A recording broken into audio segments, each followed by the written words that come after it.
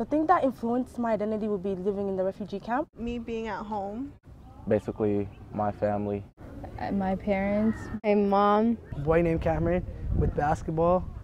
The struggle, changing what I believe in and what society believes in. Skateboarding, football. My uncle is because when he came down, he showed me how to work on 3 different cars.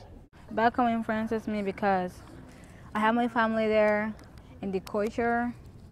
Because like all that struggle and all that conflict that I had to go through, that kind of like shaped who I am right now. Because I speak Spanish and I'm like familiar with my language at home. My identity is like, it's not what it's supposed to be right now. Because they tell me to follow my religion. And them not accepting my faith or my religion. Because she taught about your identity.